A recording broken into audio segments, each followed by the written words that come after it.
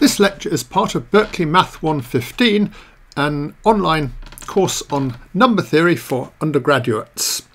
This is a continuation of the previous lecture on primes and will be mostly about arithmetical functions.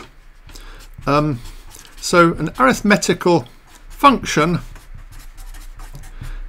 is just a function from the integers, or the positive integers 1, 2, 3, to well, anything. It could be the complex numbers or the reals or even just the integers again.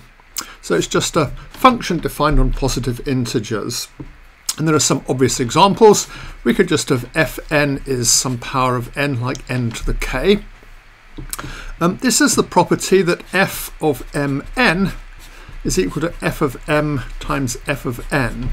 And functions with this property are particularly interesting. They're called strictly multiplicative. We'll see what non-strictly multiplicative functions look like a little bit later. So powers of n are the most obvious strictly multiplicative ones, but there are also some other examples. For instance, we could have a function which looks like this. So fn just looks like this. So here's n, and fn is just going to go 1, 0, minus 1, 0, 1, 0, minus 1, 0, 1, and so on. So it just repeats with period 4. So it's equal to 1 if n is equal to 4n plus 1, minus 1 if n equals 4n plus 3, and 0 if n is even. And you can again notice that this is multiplicative. It has this property here. Later on, we will have some very important examples of strictly multiplicative functions called the Legendre symbol, given by fn is equal to np, where this is not a binomial coefficient. It will be something we define later that tells you whether or not n is a square or not modulo p. This example and this example are both examples of things called Dirichlet characters, which will again be turning up later on in the course. So Dirichlet character is strictly multiplicative, and it also takes values that are complex numbers of absolute value 1. Another example of a strictly multiplicative function is the Liouville function, which is sometimes denoted by lambda of n, and lambda to the n is easy to define. It's just equal to minus 1 to the power of omega of n. Okay, well, great. So what's omega of n? Omega of n is equal to the number of prime factors counted with multiplicities. For example, if you take the number 60, this is equal to 2 squared times 3 times 5. So omega of 60 is equal to 2 plus 1 plus 1. So there should be an exponent 1 there, and so on. So it's got 4 prime factors, except you have to count 2 twice because it's got an exponent of 2. If you don't want to count primes with multiplicity, there's another function called little omega, where little omega of 60 would just be 3, because here you don't count primes with repetition. Anyway, you notice that big omega of mn is equal to omega of m plus omega of n, which easily implies that lambda of mn is equal to lambda of m times lambda of n. Little omega doesn't have this property, so it's rather harder to deal with than the big omega function. Well, these are all strictly multiplicative functions, and it turns out that this condition is really too strong. What we really want are multiplicative functions which have the following property. They have the property that f of mn is equal to f of m times f of n if m and n are co-prime. That means they've got no common factors. This seems to be a slightly funny looking condition, but it turns out there are lots of natural functions with this property, so I'll now give some examples of them. So here's the first example. We could take the divisor function, denoted by d of n or sigma 0 of n, which is just the number of divisors of n. So let's just look at a few examples. If we take n equals 1, 2, 3, 4, 5, 6, we look at the divisors. Here we've got 1, 1, 2, 1, 3, 1, 2, 4, 1, 5, 1, 2, 3, 6. So d of n is just given by 1, 2, 2, 3, 2, 4. More generally, if n is prime, the only factors are 1 and p, so d of n is just 2. So it can be quite small. On the other hand, if n has a lot of factors, for instance, if it's the factorial of something, or if it's something like 60, well, how many divisors does 60 have? Well, this is a little bit complicated because you can see there's 1, 2, 3, 4, 5, 6, 7, no, 8, no, 9, no, 10, and this is getting a little bit tedious to count them. Is there a better way? Well, yes, there is, because what we do is we use the fundamental theorem of arithmetic and write 60 as a product of prime powers. And now you can see a divisor of n must be of the form 2 to the a times 3 to the b times 5 to the c, where a is less than or equal to 2, b is less than or equal to 1, and c is less than or equal to 1. So there are 3 choices for a, because you remember we allow a to be 0 as well, and there are 2 choices of b and 2 choices for c. So d of 60 is going to be 3 times 2 times 2, which is 12. And obviously we can do the same for any integer. If we know the prime factorization of an integer, so it could be p1 to the n1, p2 to the n2, and so on, then d of this number is equal to n1 plus 1 times n2 plus 1, and so on. So if we know the prime factorization, then it's easy to work out the number of divisors. You also see that this immediately shows that the number of divisors of n is multiplicative. So this is equal to d of m times d of n if m and n are co-prime, because if they're co-prime, then the formula for d of m times the formula for d of n is just the same as dmn. If m and n are not co-prime, then this fails. For example, if we look at d of 4, this is equal to 3, but d of 2 is equal to 2, and d of 4 is not equal to d of 2 times d of 2. The trouble is the factor 2 kind of overlaps when we write in. I mean, the factor of 2 there kind of interferes with the 2 there. So the divisor function is multiplicative, but it's not strictly multiplicative. So let's have some more examples of multiplicative functions. Another one is the sigma of n, which is the sum of the divisors. So let's try and work out what is sigma of 60. Sorry, my sigmas look a bit like 6s. I'm not quite sure what to do about that. 60 we saw is equal to 2 squared times 3 times 5. So the divisors are of the form 2 to the a times 3 to the b times 5 to the c, and we want to sum over all a's from 0 to 2 and all b's from 0 to 1 and all c's from 0 to 1. So we want to sort of sum these numbers. So we're summing all numbers. So the numbers of the form, well, it can be 1 plus 1 or 2 squared times 1 or 3 times 1 or 5. And if we sum over all these, what we're going to get is obviously 1 plus 2 squared times 1 plus 3 times 1 plus 5. Because if we expand this out, we see we get one of these possible factors each time. So this is the sum of the divisors of 60. We just take 7 times 4 times 6, which is much easier than just finding all the divisors and adding them up. And again, exactly the same thing works for any integer. If n is equal to p1 to the n1 times p2 to the n2 and so on, then by the same argument, sigma of n we get by taking 1 plus p1 plus all the way up to p1 to the n1. And then we do the same for p2. and the same for P3, and so on. And we just multiply these up. And you notice this is a geometric series, and we know how to add up geometric series. This is just P1 to the n1 plus 1 minus 1 divided by P1 minus 1, and this is the same thing. It's P2 to the n2 plus 1 minus 1 over P2 minus 1, and so on. So this gives us a nice formula for sigma of n, provided you know the prime factorization.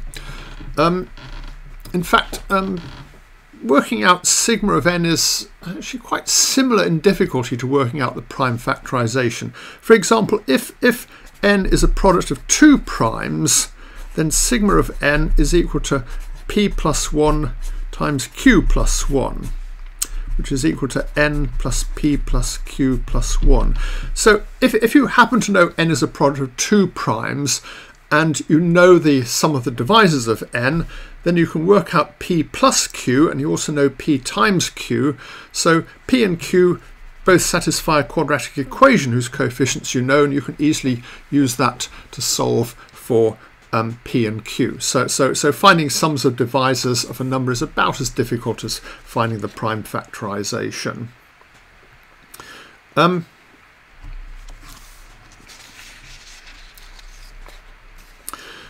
So another example of a multiplicative function that we're going to see later is Euler's phi function. So phi of n is the number of numbers less than n that are co-prime.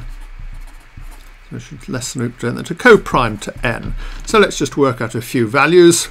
If n is 1, 2, 3, 4, 5, and 6, then the numbers co-prime to n between 1 and n, here we get 1, here we just get 1, here we get 1 and 2, here we get 1 and 3, here we get 1, 2, 3, 4, and here we get 1 and 5. So phi of n becomes 1, 1, 2, 2, 4, 2. And if n is a prime, then numbers at 1 up to p minus 1, so phi of n is p minus 1, and you can see that this is the biggest biggest it can possibly be. Phi of n is obviously at most n. In fact, it's equal to n only if n is equal to 1.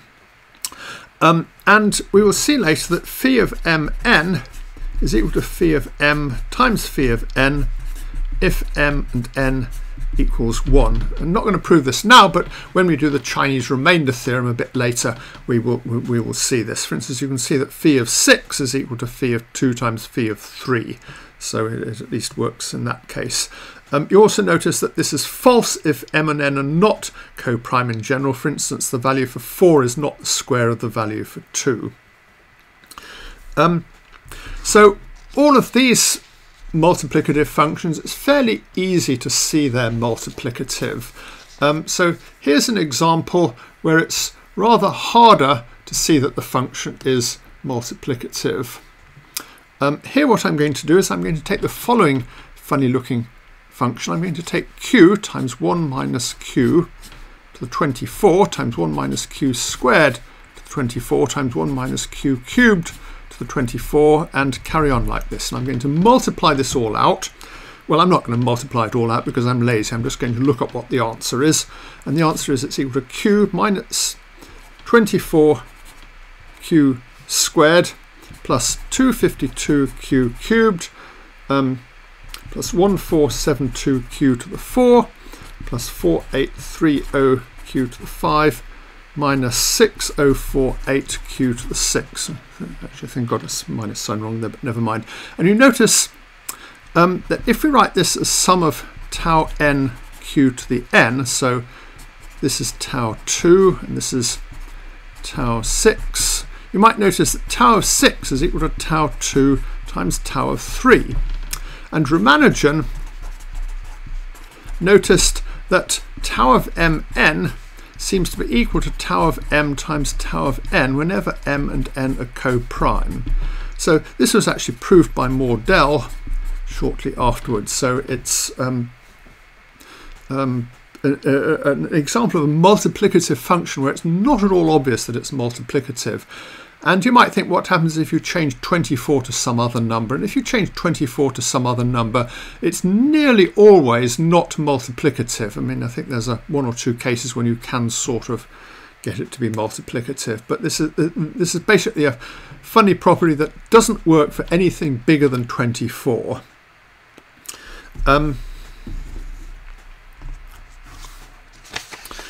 Another example of a useful multiplicative function is the Moebius function. So this function is denoted by mu of n. That's actually a Greek letter mu. You can see it actually does look a bit like an m. That's where our m comes from.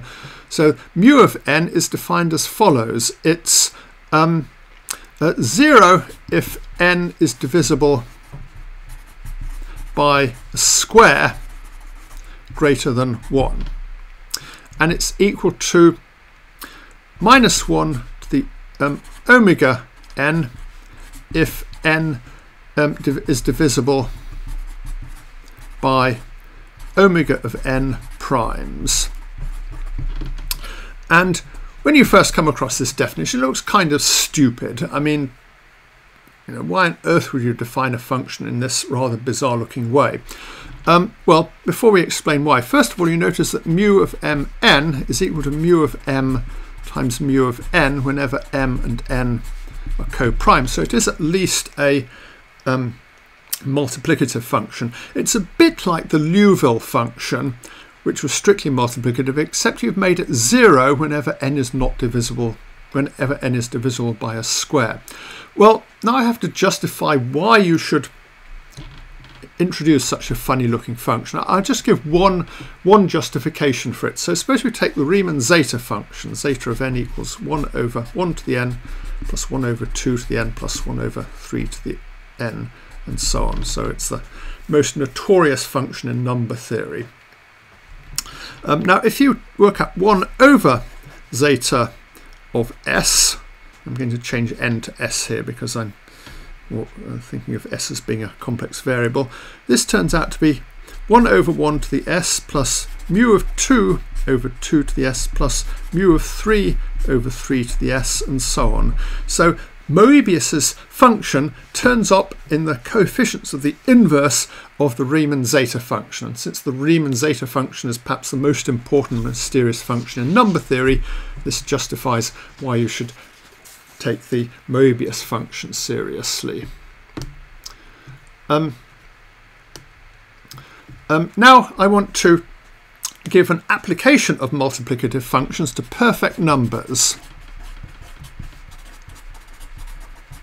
So you remember a perfect number is a number that's the sum of its proper divisors. So 6, for example, is the simplest perfect number. As I mentioned in the introduction, perfect numbers are not really a terribly serious part of number theory, but this will be a sort of good exercise in working with some of these multiplicative functions. And the problem is to find perfect numbers, and 6 is perfect and 28 is perfect, so this is 1 plus 2 plus 4 plus 7 plus 14. The sum of all proper divisors is half of the sum of the divisors. So what we're doing is trying to solve 2n is equal to sigma of n. So we want the sum of all divisors to be twice the number.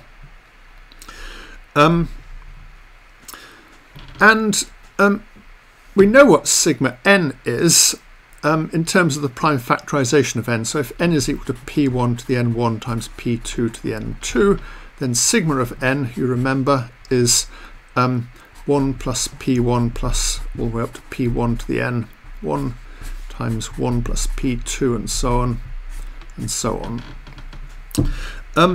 And now Euclid, in his book on the elements, everybody says it's all about geometry, but it's actually about a lot of things other than geometry. He gave a way of finding perfect numbers. He said if you take a number 2 to the p minus 1 times 2 to the p minus 1 such that this is prime, and p is also, you remember, if 2 to the p minus 1 is prime, then p also has to be prime, so p is going to be some prime. Anyway, this number here is now perfect.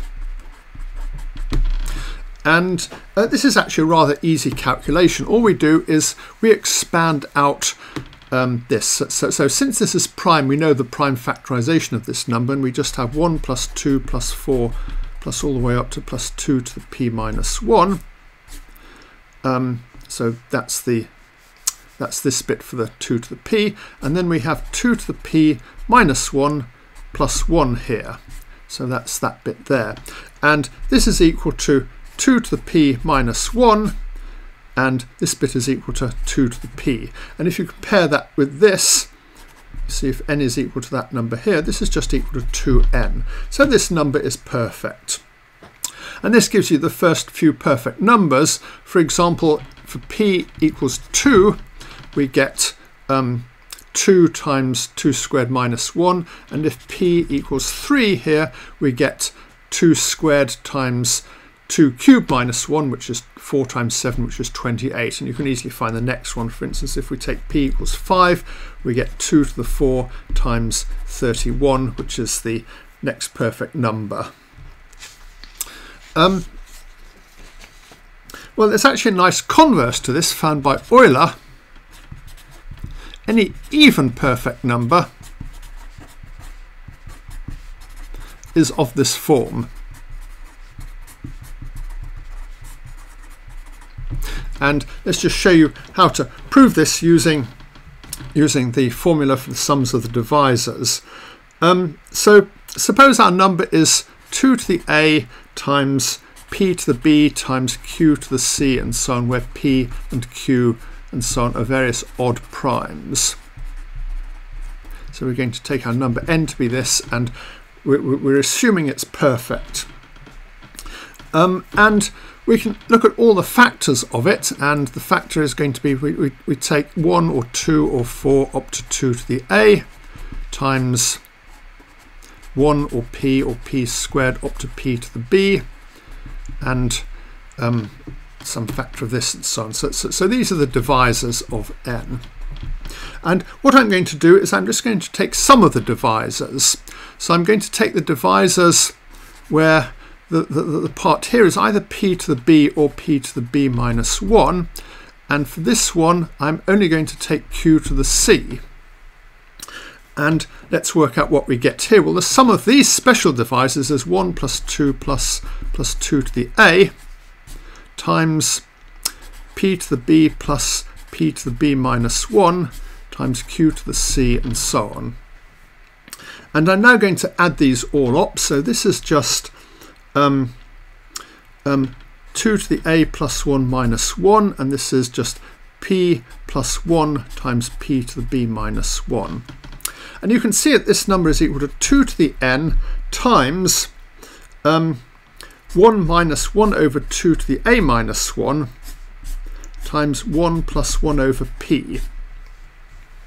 So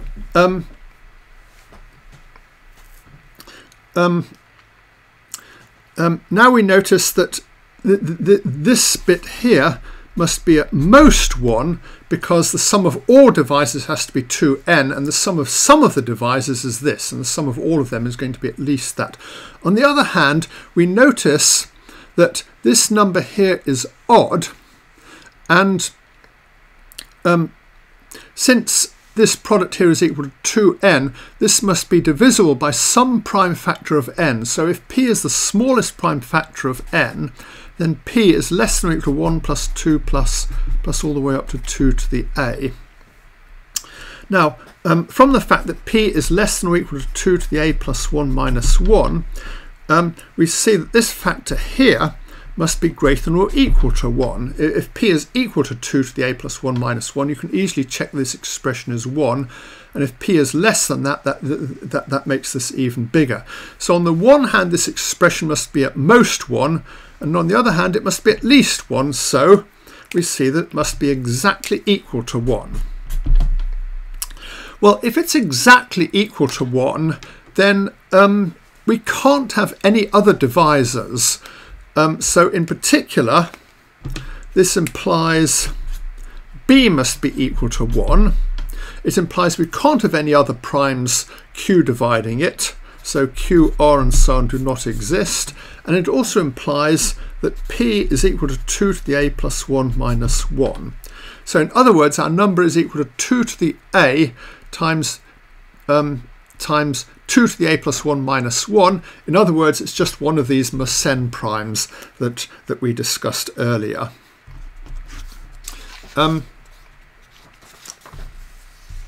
So this gives us all the even perfect numbers, and it leaves two problems. Are there an infinite number of even perfect numbers? Well, since these correspond exactly to primes of the form 2 to the p minus 1, we can ask, are there infinitely many primes of the form 2 to the p minus 1? And we don't know. The answer is probably yes. And people have found about 40 or 50 of them by computer. The largest that have been found, absolutely enormous, the largest known, at least according to Wikipedia this morning, was 825.89933 minus 1, which has about 25 million digits if you try and write it out. In other words, you need an entire bookshelf of books just to write down this prime number. As you see, you can't possibly check these things are primes by checking all prime factors up to their square root. I mean, that would be just absurd. Fortunately, there are much faster ways of checking whether Mersenne numbers are actually primes. In fact, there used to be something called the sort of Mersenne internet prime search, where people would use spare computer time on their computers to help search for new Mersenne primes. I think people have stopped doing this to a large extent because if you've got spare cycle time on your computer, you don't use it for looking for Mersenne primes anymore. You use it for mining Bitcoin instead, which is more profitable. So whatever.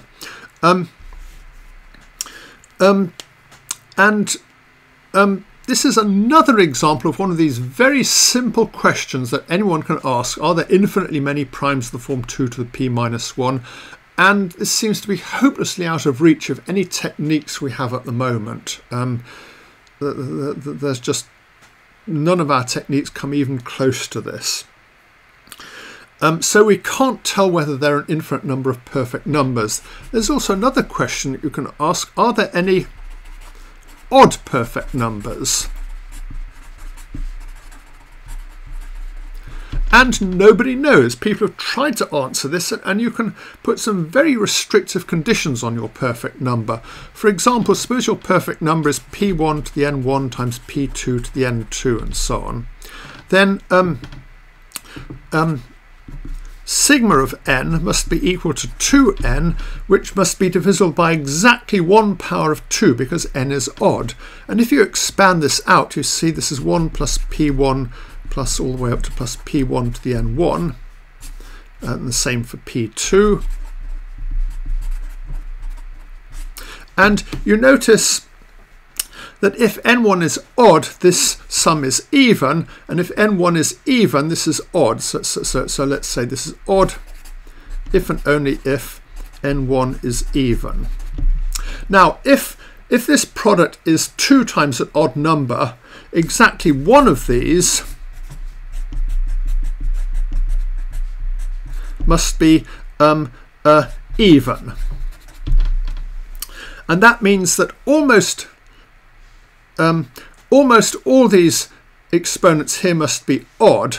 So this says exactly one of the ni is odd. So in other words, the number n can actually be written as a square times a prime, because one of these numbers is odd, and it's going to be that prime times something with all exponents even. So it's a prime times a square. And you can push this sort of argument much further and find much more restrictive conditions on odd perfect numbers. But it's very frustrating if you do this because you never quite get a contradiction, and nobody's been able to prove that odd perfect numbers don't exist, and people have done computer searches and haven't been able to find any, so nobody knows. And this is another of these really annoying problems that are easy to state and in some sense are kind of almost pointless, but we just have no idea how to solve them. In fact, this is a good candidate for one of the oldest problems we don't know how to solve. It's people were discussing this problem about 2,000 years ago, and we still don't know the answer. I'm not quite sure if it's the oldest unsolved problem because I'm not an expert on Greek mathematics, but I don't offhand know of any older problems we don't know the answer to.